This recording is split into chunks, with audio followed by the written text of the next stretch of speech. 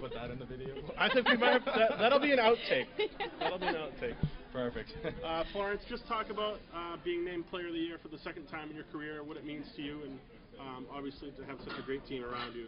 It's great. Like, it's unbelievable. Like, I can't even describe like how I feel right now. It's really something huge, and like I really can't explain it. The only thing for me right now is last time I won it was during the Olympic year, so I knew like none of like Team USA or Team Canada players were here, so this was like a huge advantage for me.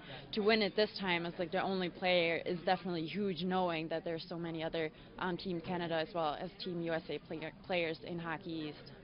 How about the matchup tomorrow? Obviously, there seems to be a lot of talk about you and Genevieve Lacasse matching up to the two All-Star goalies. Just talk about what that's like. Are you feeling any pressure? Is it just like another game for you? How are you approaching the game tomorrow? I'm definitely approaching the game like it is like any other game, because that's what I have to. I don't have to think about, oh, we're facing Providence, I'm going to play against Genevieve. Like, this would be wrong of me to think like that.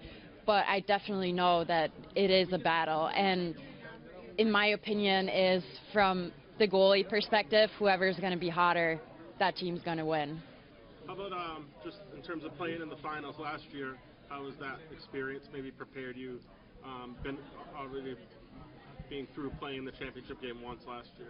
I mean, it helps, but still at the same time, last year we were like all new to this, so it was a little different. So this time for me, it's the last time. It's like my last chance that I'm getting, so definitely has like a higher standard, and I'm really like looking forward to playing tomorrow's game. All right, thank you, Florence. Good luck Thank tomorrow. You. Thank you.